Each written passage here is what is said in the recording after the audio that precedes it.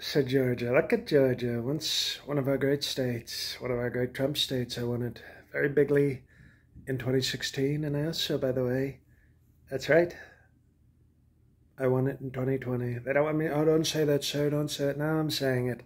I'm saying it, and I'll say it louder. I won very big in Georgia in 2020. They don't like that? Too bad. Now, I remember, I used to love Georgia. I used to love, now it's like, it's a sad place. When I was campaigning in 2016, we were going to go to Georgia, and there's a campaign, we were in Mar-a-Lago, and we watched a movie called Deliverance. I said, oh, it takes place in Georgia, let's watch this, and we prepared, and it was a tough movie. And I remember Mike Pence, Trader Mike Pence, after watching Deliverance, first person to volunteer to go to Georgia and do strong campaign. He said, sir, let me be the first. I'll go, and I'll get on all fours and campaign like a prayer warrior for you, sir. And I said, okay, Mike, calm down. But okay, we'll send you to Georgia if that's what you want. If you want deliverance, you can go there and get deliverance.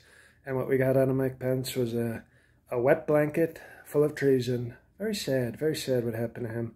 And now we get to 2020. And I make a call to Ben Roethlisberger, Secretary of State. Used to be a friend. Used to golf at Mar-a-Lago with me. Used to be a football player, so I thought he was tough. But I called him and asked him to find the votes. Not to make up, excuse me, shut up. To make up votes. I didn't say that. I said to find the missing votes. Okay? Very big difference. And he said, no, I can't do that, sir. And I said, you know what, I wish they convicted you, Big Ben. You're acting like Small Ben right now. And so, from those things, they come up with a criminal case. Because they put, what you're talking about, Willis, a black in charge of prosecutions down there. And it seems whenever you put a black in charge of prosecutions, they come after Trump because they're racist. They're racist, okay? And they probably learned that I said the N-word a lot in private. So how can they fairly prosecute me when they know that, okay? So, and on top of that, I'm stronger on criminal justice than them. I once asked for the death penalty for innocent teenagers. That's how strong I'm willing to execute innocent teenagers just to prove how strong I am on crime. Nobody's stronger on crime than me. And, well, we call it criminal justice. I didn't mean to, you know what I meant. Now you're going to say that now I said I do crime. I don't do crime. I actually do non-crime. That's what it's called. And now we have to go to Georgia and fight. And we have to fight, and guess what? This isn't going to be like January 6th, which was a peaceful protest. I've already talked to some of the strongest blacks I know. Because, you know, they say fight fire with fire. Well, I'm going to fight blacks with blacks. And I've talked to Herschel Walker, who I call him Tim Scott on steroids, because he's such a good guy, but he's so strong.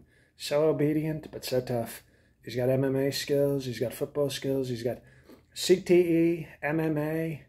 He's an AA, African American. So we're going to send Herschel to the grand jury when they're voting. And he's going to tackle everybody. He's going to totally destroy everybody in the Georgia grand jury.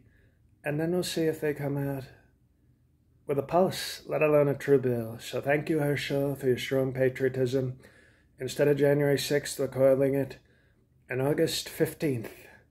And it's going to be called Augteenth. We're coming up with a new, non-woke holiday to celebrate a black named Herschel Walker, who's going to peacefully assault the grand jury in Georgia. So thank you, Herschel.